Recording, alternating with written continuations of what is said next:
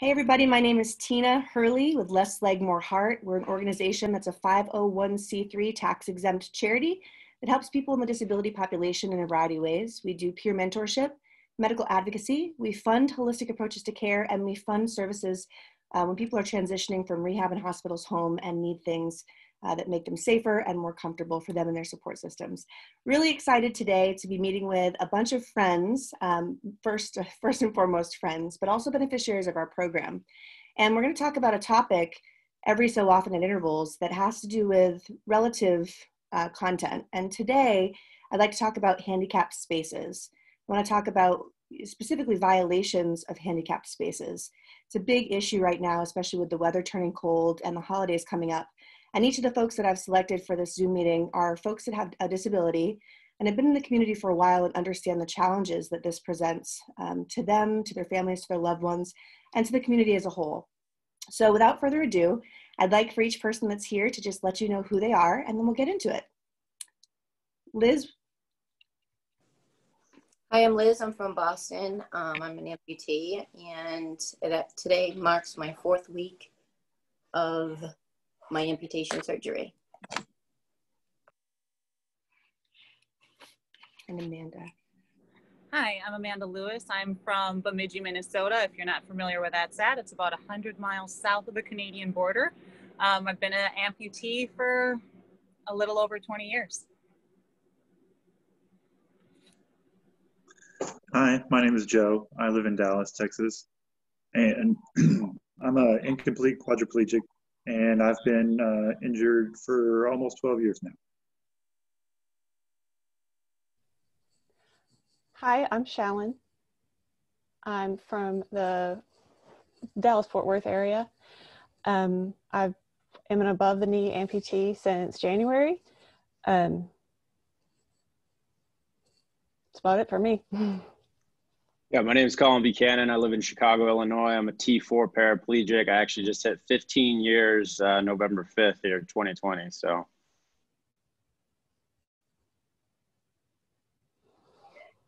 Hey, my name is Q. I'm from Plano, Texas.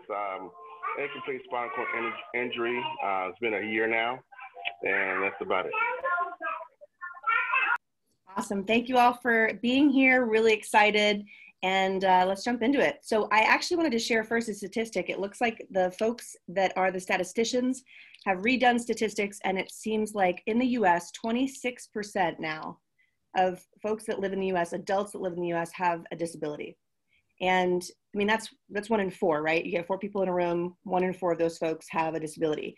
And in the ADA, which are the folks that govern handicap parking spaces, I believe right now the rules are that for every 25 spaces, 1 of them has to be a handicap designated spot.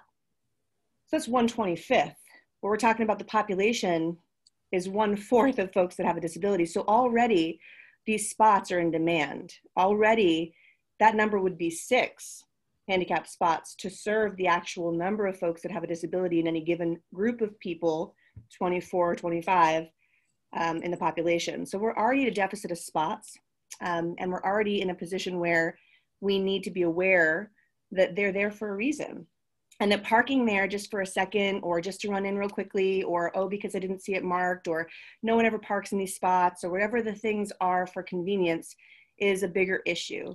There are visible and invisible disabilities, as we know. Some of the hardest challenges for me were before I was amputated, when I had a very ischemic, meaning lacking in blood flow foot, and I really couldn't walk very far. I would get sort of discriminated against because I looked normal. So the disclaimer to this conversation is that we want to protect those spots. We want to report violators that are in those spots. We want to protect folks with disabilities, but we also want to maintain an eye of non-judgment for folks that have an accurately displayed placard or plate, because just because we can't see that they're not disabled doesn't mean that we know their whole story. I mean, folks with invisible disabilities are people that have suffered multi-trauma, have, multiple screws and plates throughout their body that you won't see. They're not using accessibility equipment all the time. They may have lung disease or heart disease or some kind of chronic pain condition that renders them unable to get from the very back of that overcrowded Walmart parking lot at the holidays to the front of the store in any position where they can actually shop. So just, non-judgment is great, but if you do see people that don't have plates or placards, there are ways that you can do something. I wouldn't necessarily recommend confronting folks, but you can call the authorities, and the fees are pretty significant.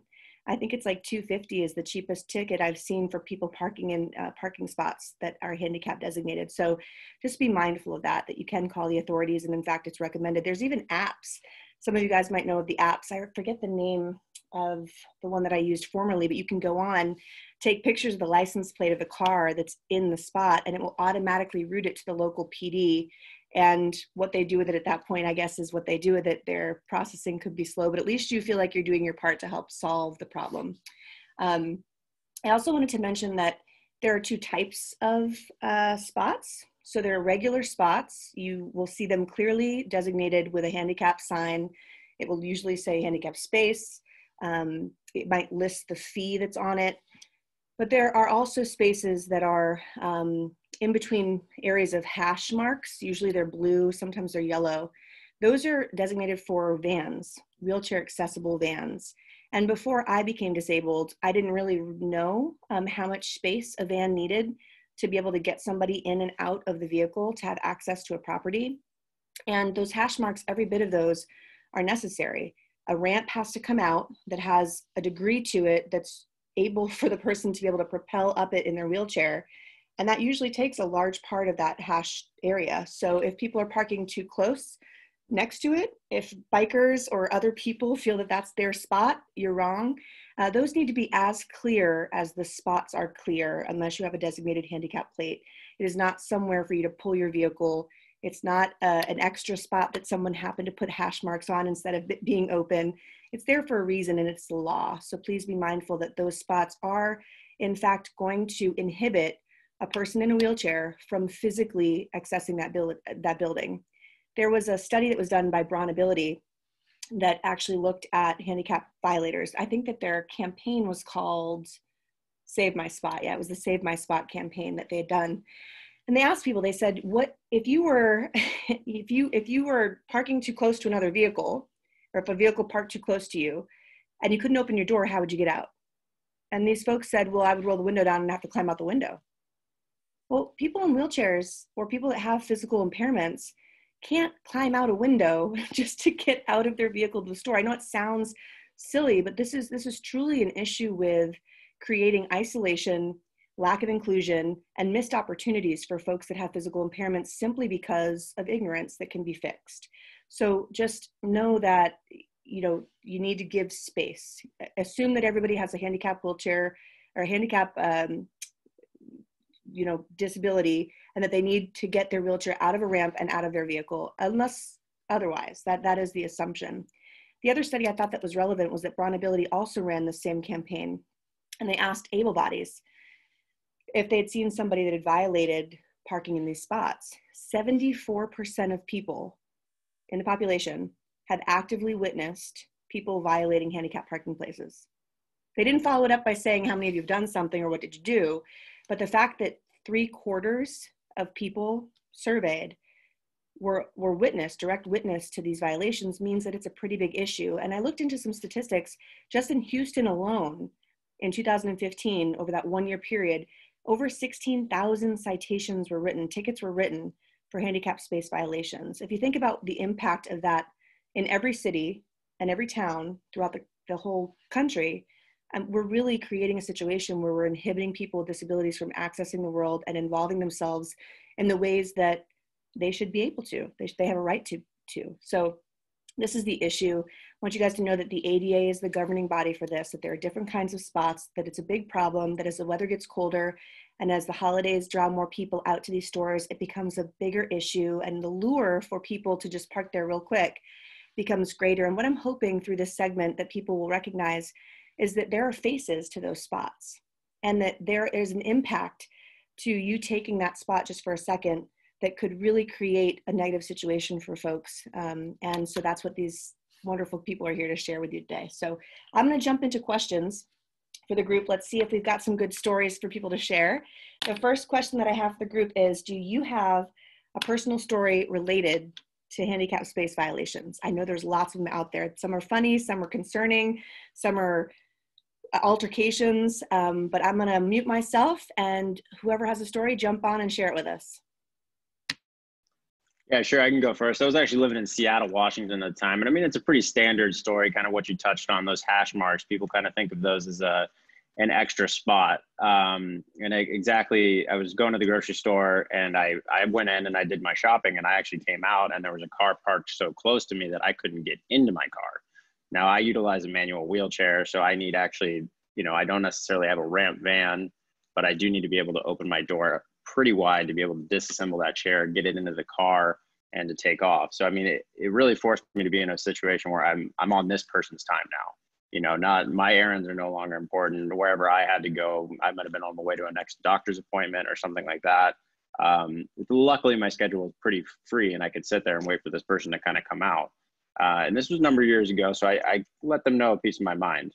This individual wasn't necessarily very receptive of this, and kind of gave me a little bit of an eye, and we had a few words. I didn't really get too heated, but I said, listen, this is kind of unacceptable. You've now made me very, very late for a lot of different things potentially.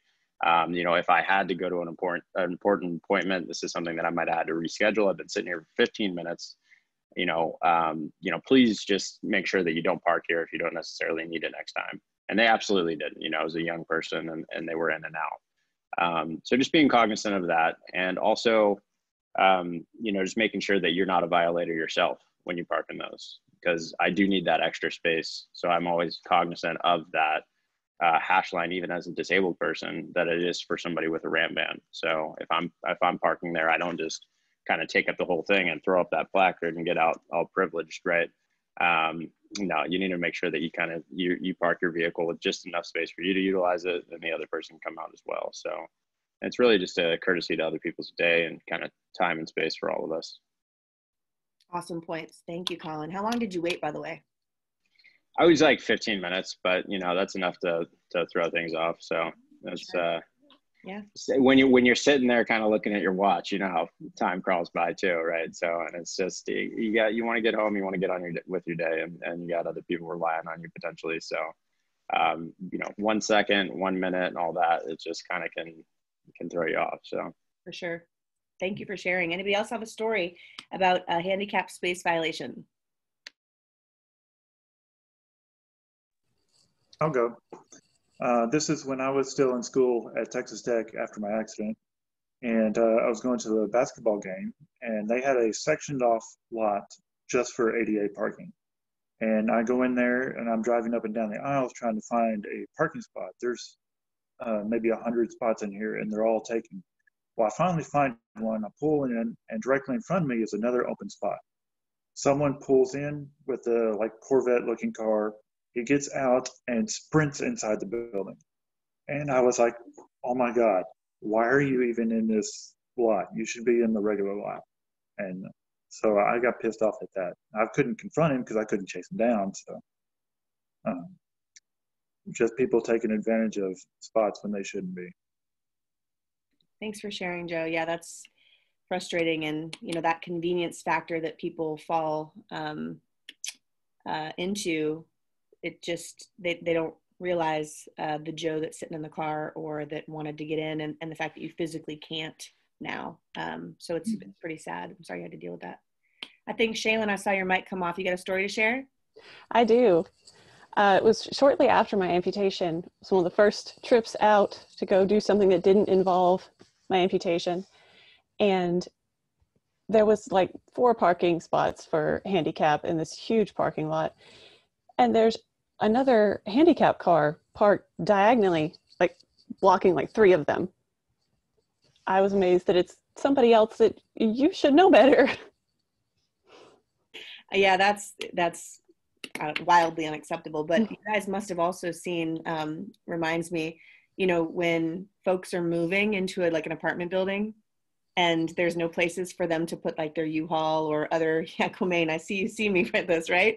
They just park right through the middle of all the handicap parking spots so they can unload their ramp. Well, I guess all of us people with handicaps will just wait to access the building until you're done with your moving. But also, Stores that are shipping items, right? I don't want to call out any of them, but any kind of shipping companies are big targets just because they're pulling in, they're dumping their stuff off, and they're taking off. So it's a quick transition. And then if you're in the spot, they'll park right behind you because it is in the front of the buildings. So I've been trapped in spots for periods of time because someone's moving or they're dropping off goods or they're picking up goods or whatever it might be. So it really creates, as Colin had mentioned, an issue being able to execute my day in the way that I need to. Appointments, as you mentioned, that could be critical to get to. Our timeline is not necessarily of concern. It's all about the convenience of that person. And they're legally, they're violating the law. So that's what we want to really note here, is that it's impactful and it's concerning to us, but it's also illegal.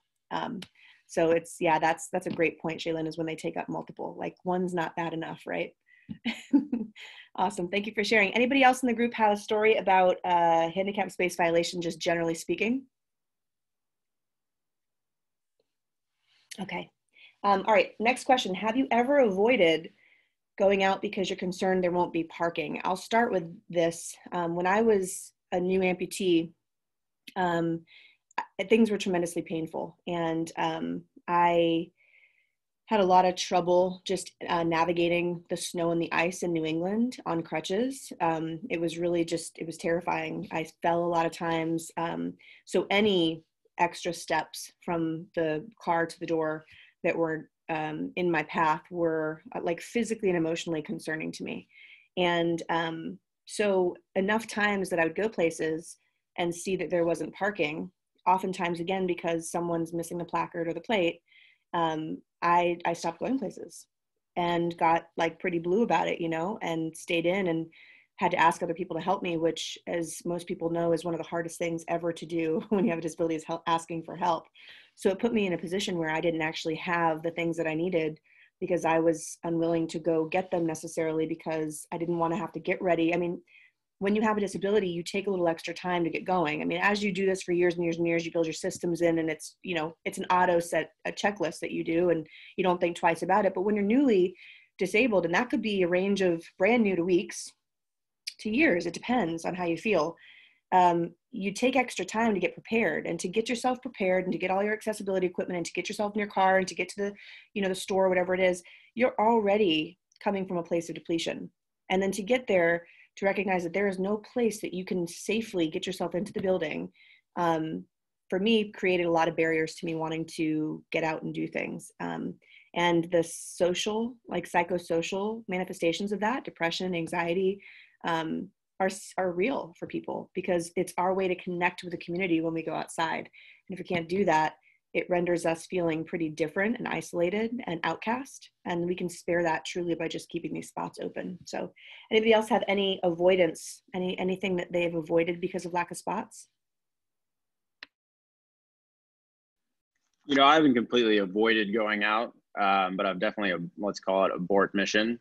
If I've needed to go somewhere and there's no spots and it's a really full parking lot, you do the circle. You kind of wait for somebody and you sit there and hopefully somebody kind of comes out.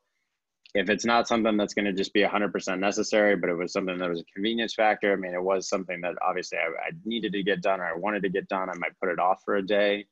If there wasn't enough parking, if I needed to get going, if I needed to maintain this schedule, you kind of just got to be cognizant that like you want to be able to just get in and kind of get out. And of course, there could be a scenario where it is full of legitimate handicap placard users, and that's kind of just the luck of the draw. And in those situations, I often look for parking in the back of a parking lot.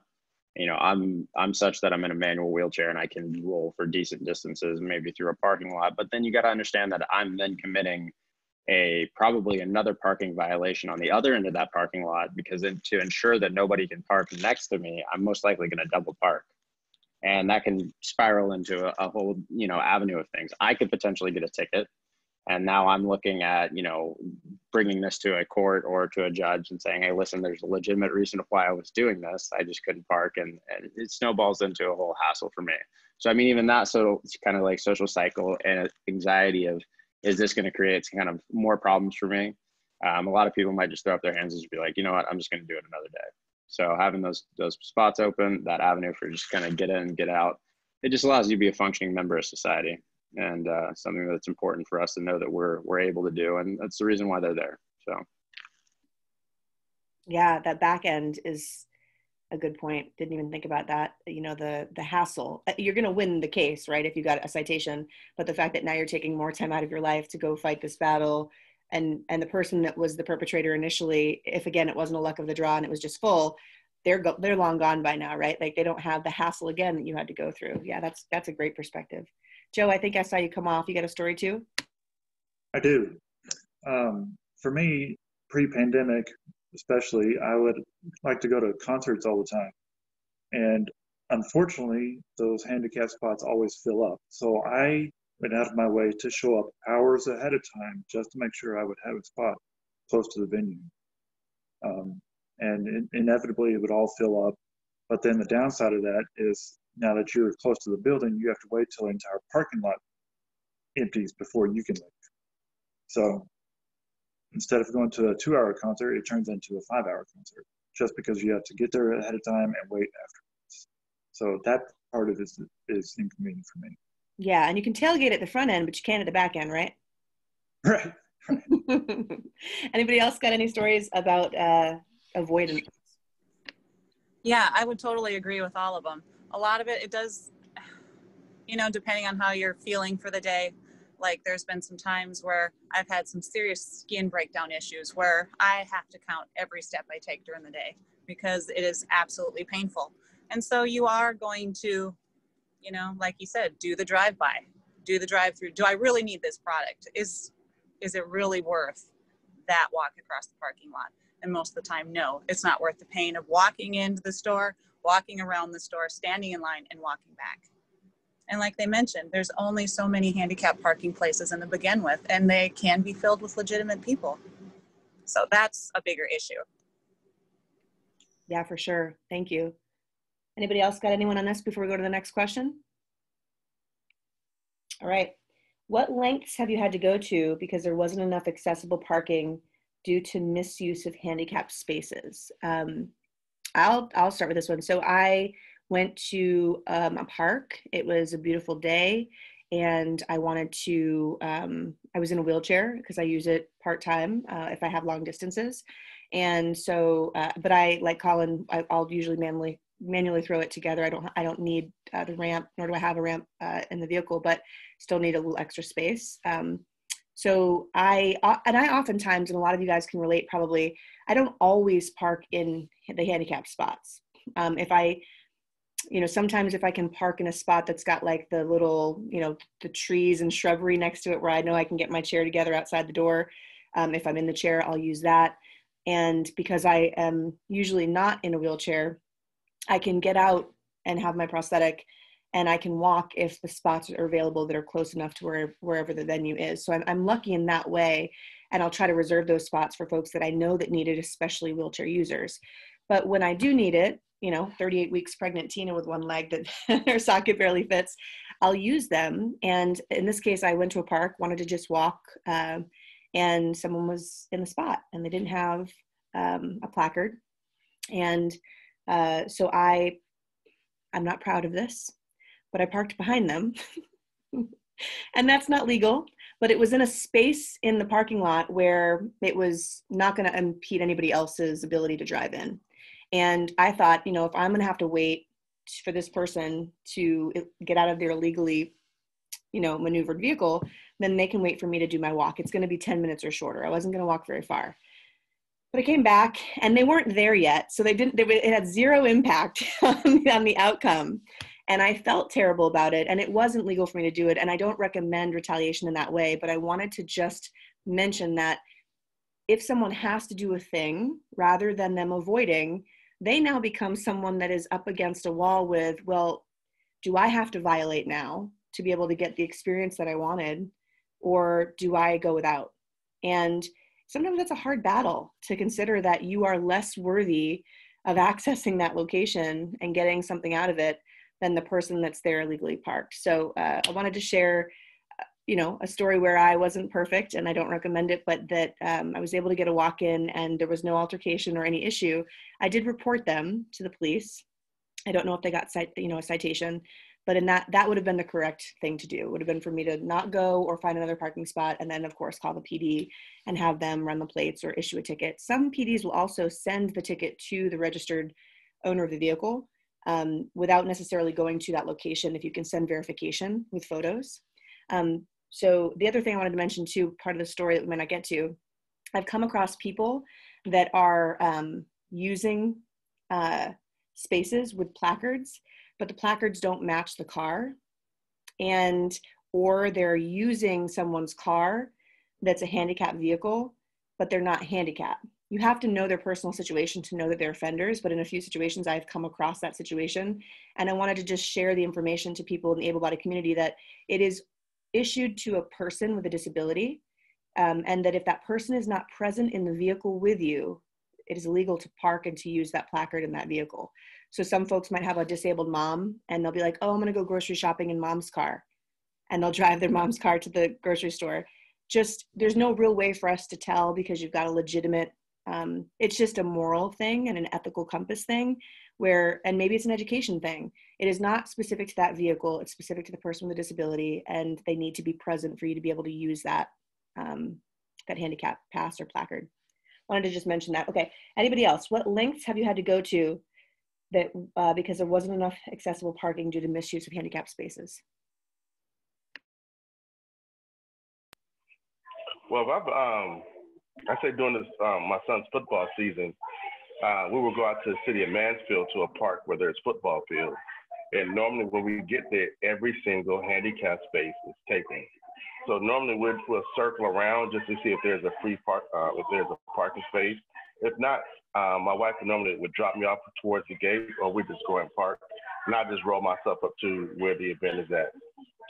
That's happened a few times going down there. And then I remember another time we went to IKEA out here in Frisco, and every single parking space was full. So we literally circled around until someone came out and moved out of a handicap parking spot. And we were able to finally get in there because we have 4 kids. Anytime we're traveling, it's 6 of us all together, you know, with the 4 little ones.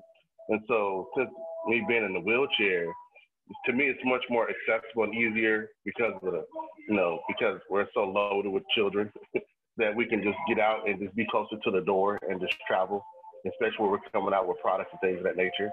So I've experienced that. That's the only thing I've actually experienced since me being in this wheelchair this past year. Is there times where if there's not a parking space, we're just going ahead and just find somewhere and I just roll myself up into the store, which is not a big issue to me. Thanks for sharing, Q. Anybody else have a story where they had to go the extra mile, pun intended, because there was someone in a spot? All right, this is going to be a juicy one. I was going to say, oh, I'm I was sorry. just going to say real quick, if I'm traveling with somebody and there's people in the handicap spots, I'll have them drop me off at the door, and then they'll go park somewhere and then come and meet me. But if I'm by myself, then there's not much I can do except walk a mile down the parking lot. Sometimes I can do that on a good day. Sometimes I can't. Yeah, and then you bring up the whole topic of reliance on other people, right? Like we want to promote inclusion and independence within the disability community, because just because we have a physical impairment doesn't mean that we necessarily need to have a +1 to everything just to be able to access things. But in certain situations, as you mentioned, Joe, you got to build that person in sometimes just to ensure that you can meet your schedule, that you can get into the facility, and at what cost. Are they taking, I know a lot of folks that are disabled that our organization will pay for transport because the caregiver of the person with a disability can't take the day off to be able to drive the person to their doctor's appointment. They just physically can't do that again after years of disability. It becomes a financial burden for a lot of folks because, there are appointments that need to be made and those are during working hours. So you bring up a great point by having to have an additional person brought into this, takes away your sense of independence, and then also, bestows a lot of socioeconomic impact that could be negative for that family. Thank you. Okay, so there are lots of interactions, I'm sure, and stories of interactions out there with folks that have been parking in spots. Everybody's got good and bad days. And some days when you've already been inconvenienced or your fuse is short or your zen is off, your chi is bad, whatever you want to say, and someone's parking in a spot, there might be an altercation, or there might be a conversation, or it might have gone bad, or someone, you know, whatever the situation was, there's always tenseness that can be created if it's not really thought of as an educational opportunity, which is hard to do sometimes when you're emotionally invested in the impact of what these people are doing negatively for the disability community. But do any of you guys have stories about like a strained or a funny or a challenging interaction that was had with a violator of a handicap space?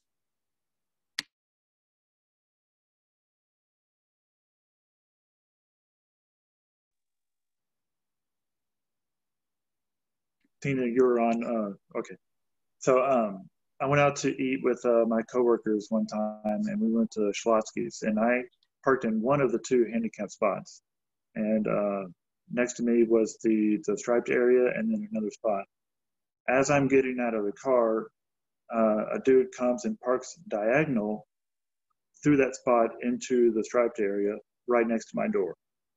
And so I kind of bent down to look in his window. I was like, you know, what are you doing? He's like, shut up, I'm only here for a second. I was like, dude, this is for handicapped people. He's like, they bowed up on me. It's like, what are you going to do about it? And I was just like, dude, whatever, forget it. Because I didn't want to provoke him any further than that.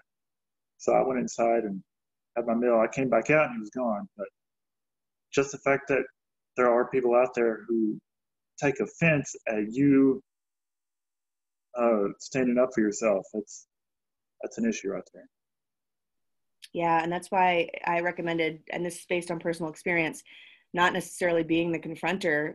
You want to, and I understand it's, you know, it's hard not to sometimes, especially if you can't get in your car or you need to get out of your car.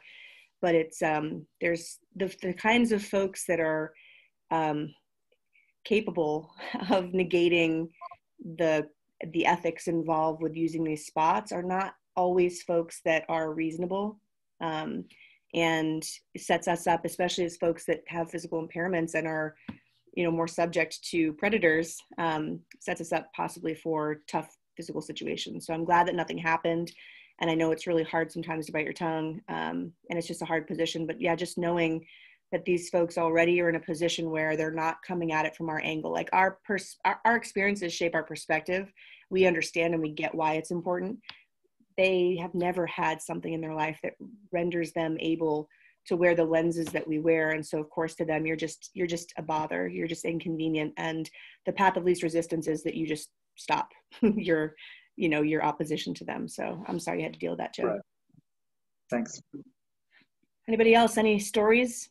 I was hoping this one would be juicy. I'm glad it's not. That's actually a good thing. Okay. Well, maybe we'll have some comments when we post this of people's stories. I'm sure we'll get something on the old web. All right. What impact does the cold weather and holiday season have on this subject? I already led in with the fact that, in my opinion, the volume and the need to get inside because it's chilly makes it more luring for people to want to take that convenient route. Is there anything additional that you guys would add to that I might have missed? No, I think you did hit the nail on the head, but I'm just going to jump in here. I think one thing that stores, and especially busy stores, can do to kind of mitigate this problem and kind of help assist and make sure that this, spaces are open for individuals, customers that are going to come in and actually shop and don't leave the parking lot because they don't have a space to park. An example of this would be like Costco here in Chicago. They actually have somebody patrolling those handicap spots. And running those numbers against the people who get into the car. I actually went up to him and was like, this is great. I'm so glad you're doing it. It's one of the funny, first times I've ever seen it. And as Q was saying, he went to IKEA. These are places that oftentimes you're expecting these spots to be full. This isn't like a one-off thing, that these are high traffic stores. Target would be another example. And Walmart especially, right? These are where there could be a lot of, people that have legitimate, opportunity to use these handicap spots, but also very, very many offenders, I'm sure, that kind of go flying under the radar. So, asking those stores, and maybe it's your own personal Walmart where you consistently run into this problem, or my own personal Costco where I consistently run into this problem, if they'd be willing to have somebody that's kind of dedicated to do a swoop through of that parking lot and kind of, make sure somebody's got a placard up. If not, they get a ticket. And then B, you know, if they're even dedicated enough to have somebody that's actually sitting out there and kind of say, hey, does this match up to you? You don't really look like you need it. You know, it's something great. And some stores are actually willing to do that, especially maybe in the holiday season where people are trying to do some shopping. So. Yeah, that's, and you bring up a good point too. I mean, the whole concept of like a call to action, right? So like incorporating these businesses to have a buy-in. When you think about 26% of Americans having disabilities, you're talking about a significant amount of revenue that these stores, let's just talk about bottom line, motivation, right, for businesses that they're going to be losing if we can't be consumers of their product, their goods, their services. So it actually is we represent a large enough demographic at this point that I feel like we do have some pull, and that they do have some incentive to want to help us be able to actually get into their facility safely. So, and also safety, right? We talk about liability. So say you have to wheel from the back of the parking lot, or say someone like Amanda's got a wound on her leg and she's having to hobble through, or someone loses volume in their amputation because it's cold out and they don't know how much sock ply they need on their prosthetic, and they trip and they fall in the parking lot because there's a violator in the spot that's actually appropriate for them to have used. And now they just tripped and fell in the business parking lot, and the liability that could come from that to the business. So there's a lot of motivators for these companies to want to have buy-in and to create a call of action. I think that's great. And I think going in there, like you said, and just saying, hey, saw somebody out there without a placard, you know, would you be willing to just take a peek at it? And just hope that people over time recognize through things like this and these videos, and also by their own living experiences with themselves or loved ones, how much of a big deal it is. I think that's helpful, but also a call to action for everybody in the community. You know, just because you are not someone that works at that Costco or you work at that IKEA, and that you don't use a handicap placard and you're not, you know, parking in the handicap spot, it doesn't mean that you can't be an advocate of the cause. You know, every time you're walking into the store, you're not parking in that handicap spot, but you are walking past it likely because it's right in front of the door. And you could give a quick survey and see if they've got a placard up or if they've got a plate up, and you could maybe help with the cause and just go up and say, hey, saw a car out there that's not, you know, legally parked in the handicap spot. I wanted to just mention it to somebody, you know. So the more eyes and that we have out there in the community, hopefully the more change that will happen. So that's a great point, Colin. Thank you. Yeah, one really easy avenue for people to do that is, I believe the app's called Parking Mobility. Yes. I think I just looked it up, and so you can Android or Apple users can download that, and it's pretty easy to report people. Yeah, that's the one where you take the pictures, right, of the license plate? I believe so, yeah, Parking Mobility. Awesome. Yeah, everybody that's watching this, check it out for sure. Okay, well, we have taken up a lot of everyone's time. We are over the 30-minute mark. I'm trying to keep it concise, but I am historically verbose. I wanted to open it up real quick, though. Is there anybody that has a message, like a take-home message for people that are watching this, or anything else that you'd like to talk about related to this subject? I will say one last statement, and that is, again, what we can do, right? We talked about the information related to handicap parking. We talked about the impact on people's lives when people are violating these parking spaces. And now I want to talk about what you can do. So the solution to this issue is that you can either leave the spots open for wheelchair users if you have a disability and you're able to walk the distance from a normal spot. You can not park there if you don't have the legal placard or plate, and avoid the lure of the convenience and, oh, I'm just popping in for a second, or whatever that excuse might be. And then you can also take the road to report. So whether you report it to the authorities directly with the app that we mentioned, or whether you go into the store yourself and just say, hey, take 2 seconds and just mention that someone's out there that doesn't have a plate or a placard, and you would be part of the solution and not part of the problem. So that is my last statement. Anybody else have any other messages you want people to take home with them today? I would totally agree with you, Tina. Those people that are really tempted to use those spots, yes, it might. I mean, really, when you count the seconds that it's going to take you to actually walk into the store from the other side of the parking lot, you're really not saving any time. And just like other people have mentioned, you are costing multiple minutes to hours for somebody else. So just, you know, pause and give that reflection. It really doesn't take that long to trot into a store. So you're really not saving time. Thanks, Amanda. Yeah, I would just say a little bit goes a long way, both in your need for parking there for 3 seconds could mean the difference of me going into that store and completing my task or not, circling the parking lot, or you know, me just kind of holding on my day. And then also a little bit goes a long way in the sense that, like you said, if the able-bodied community kind of help out a little bit, keep out an eye, more ears, more eyes, everything kind of wins and things operate a little bit smoother. So just kind of keep that rule in mind. A little bit goes a long way. If you're there for a few seconds, that might be the difference of a big deal for me. So. Okay, great. Well, guys, thank you so much for being here. All of the contributors to this, thank you for taking your time out to help people understand the problem and what they can do to help fix it. For everybody that's watching and that stuck with us for that half an hour, I hope that you're leaving with some information, some knowledge, and some dissuasion to use those spots and some suggestions for how that time might better be spent. Happy holidays from everybody at Less Leg, More Heart, and of course all the beneficiaries that joined us today. Thank you for your time. We want you guys to remember to be kind to yourself, spread love, and help decrease suffering to everyone that you can through the holiday season. Thank you all for being here. We'll talk to you soon.